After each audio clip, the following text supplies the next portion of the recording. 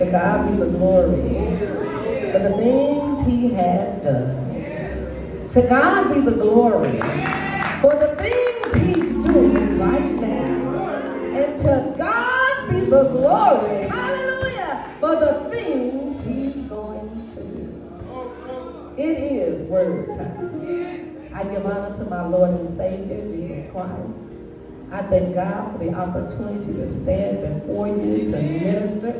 And his word, his anointing, and his power. I am so grateful for our pastor, Elder Danny R. Mackey Sr., for allowing the women to come forth in the church. Amen. Amen. Praise God for him. Thank God for Elder Richardson and Missionary Richardson. Thank God for our son over here, Pastor Brian. Thank God for our own son, Elder Kenneth Camillus. Praise God for you. Hallelujah. Praise God for Evangelist Posey. Thank God for all of you, our family and friends. I love you all. With the help of the Holy Spirit, I hope to encourage you with 2 words. But God. The word but is a coordinating conjunction. It is used to connect ideas that contrast. You see, in the Bible, but is used to introduce the reason why something didn't happen. But God is a holy conjunction that appears 43 times in the Bible. This phrase always appears after some statement of defeat or red alert, 911 emergency. It's always after our human resources have been brought to their end and our circumstances have knocked us off of our feet. It's always after the curtain of hope has closed. But then the Holy Spirit writes in bright, bold, shining letters, but God. My.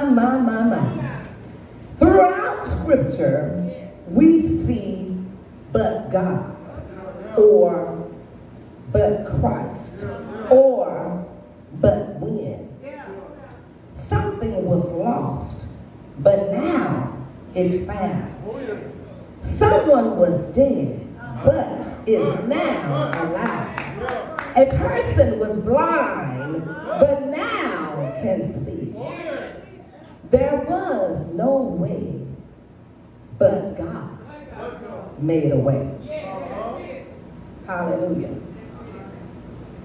The word but in Scripture often introduces the message of the gracious and compassionate intervention of God. This simple term captures the nature of our God. You see, he redeems, he resurrects, he restores, and he makes all things new. All seems lost. And then we hear, but God. But God. Moments follow a time of despair or a crisis, signifying a pivotal change brought about by divine intervention. They reveal God's ultimate authority and transformative power in seemingly hopeless situations. But God moments signify God's mercy, deliverance, and strength in adversity. But God reveals that no matter how difficult our circumstances or how helpless our situation may seem, God word. He has the final say.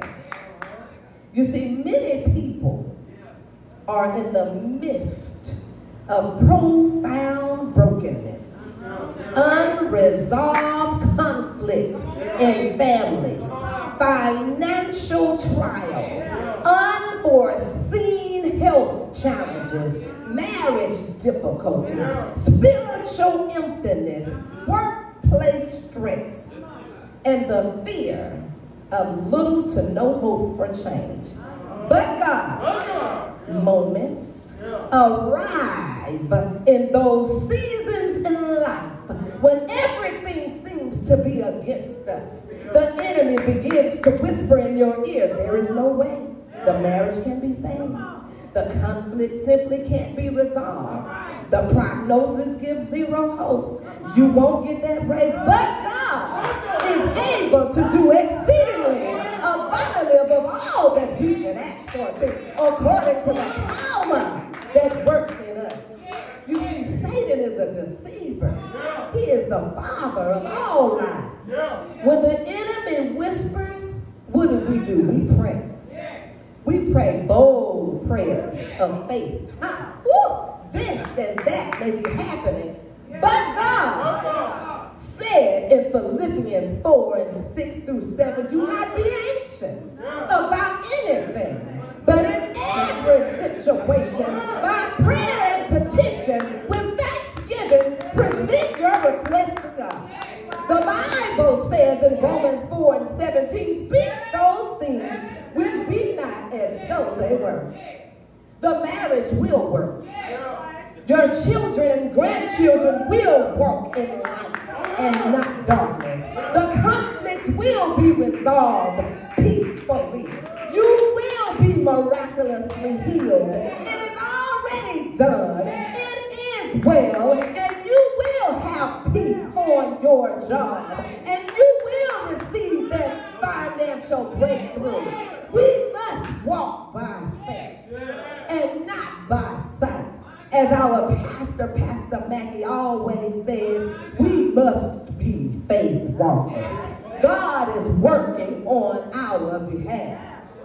In these times, only God can reverse the situation. I think I'm going to say that again.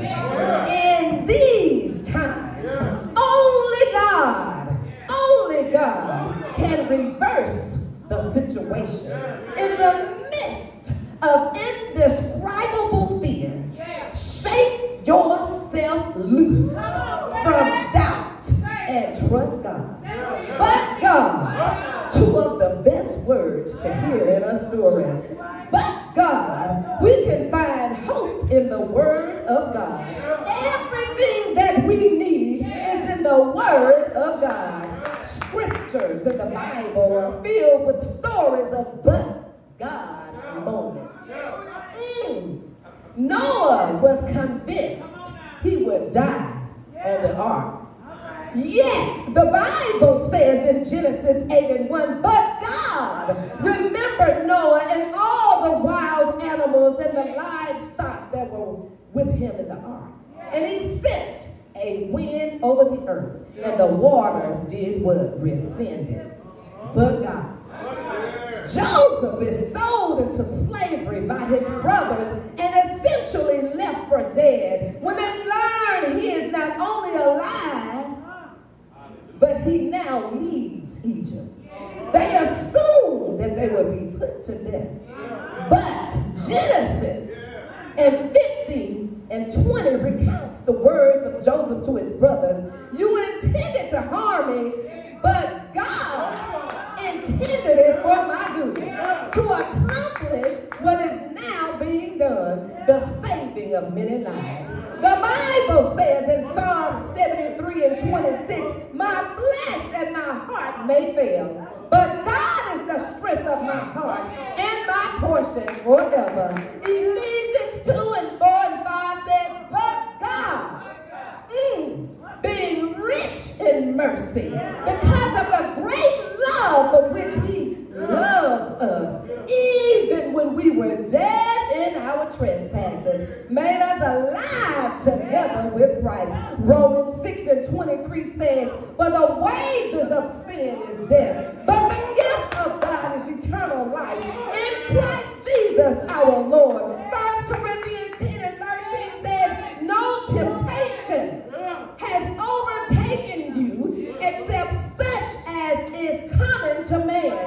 But God is faithful, who will not allow you to be tempted beyond what you are able. 1 Corinthians 3:6 says, I planted, Apollos watered, but God gave the increase.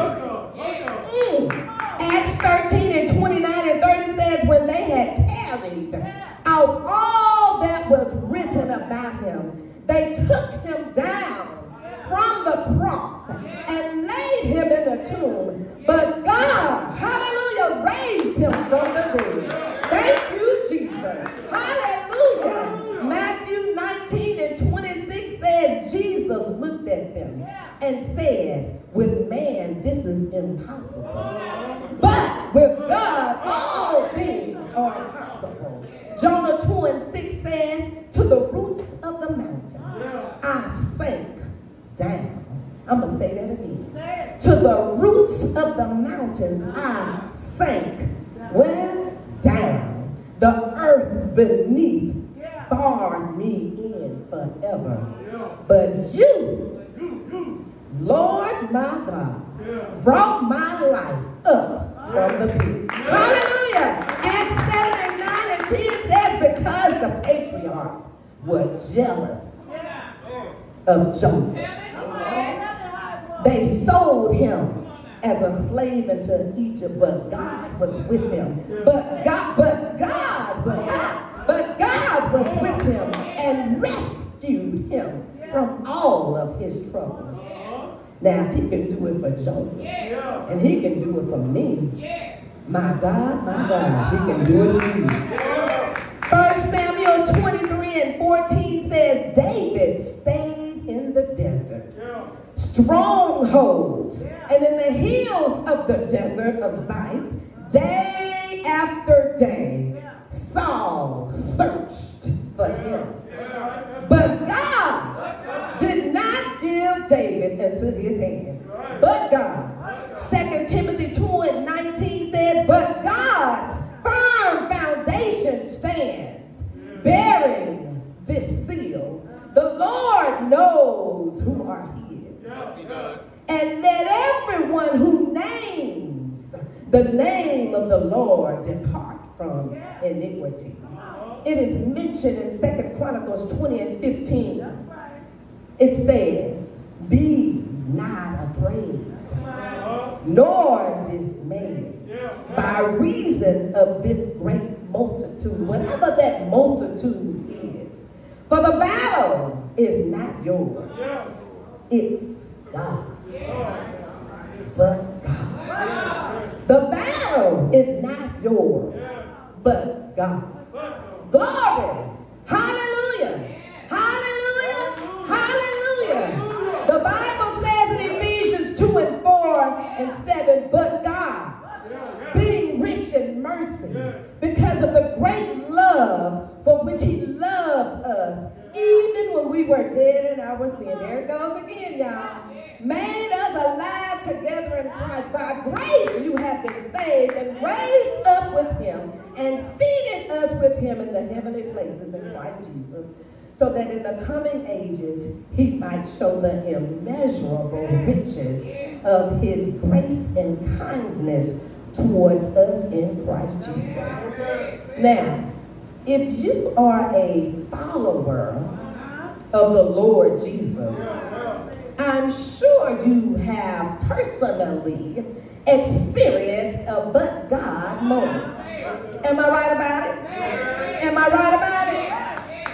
Romans 5:8 says, it addresses every believer by stating, but God demonstrates his own love for us in this: while we were yet sinners, Christ died for us. We were a rebellious people, willfully disobeying God, but God gave his only begotten Son. He gave us everything that we did not deserve. Because of the blood of Jesus, we are recipients of the blessings of God. He gave us the Holy Spirit. He gave us love. He gave us wisdom. He gave us grace. He gave us mercy. He gave us favor. He gave us joy and peace and power. He gave us deliverance. Every time I wake up and my feet hit the floor, I realize that he put my name on the wake-up list. Hallelujah. I could have been dead and sleeping in my grave. But God, I could have been sick on my bed of affliction. But God, I could have lost my mind a long time ago. But God, there should be an eruption of praise in this place. And thanksgiving in your spirit. Come on and shout, hallelujah, hallelujah, glory to God. Because on the other side of but God, there's a deliverance. I was deep in sin, and I didn't know I was on my way to hell. But God saved me. On the other side of but God are miracles. The doctors may have said there is nothing else they can do. But God said you shall live and not die. You see, there's a breakthrough on the other side of but God. On the other side of but God is peace. Peace that surpasses all understanding. On the other side of but God is financial overflow. On the other side of God, there is life and life more abundantly. On the other side of but God, there is healing. The Bible says that many are the afflictions of the righteous. But God said he would deliver us out of them all. No matter what it is, God said it. I believe it. Do you believe it? Well, that's self. While we are anticipating those but God moments, while we are waiting on those but God moments, we've got to pray like Nehemiah. We've got to obey like Daniel. We've got to lead like Moses. Hallelujah. We've got to build like Noah, fight like David, serve like Martha, believe like Mary, educate like Paul, and protect like Peter. Keep standing on the promises of God, praising him all the day long. Pray without ceasing and share your upcoming but God moments with others. Glory, hallelujah. To God be the glory. Hallelujah. Thank you, Jesus.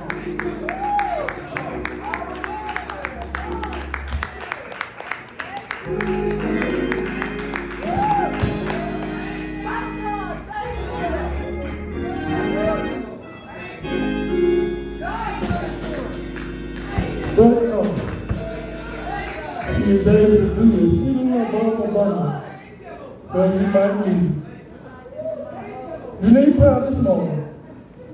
Lady Mackey has brought a mighty word on today. Nothing but the word of God.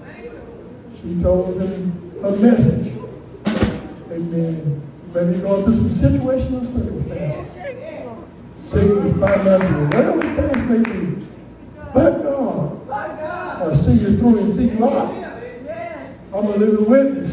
He's able. He's able. How many know he's able? She said she'll pray for you. Don't need prayer. He's coming to you. Just need prayer on this morning. From hearing the word of God. Just want to be saved. You need a Jesus touch.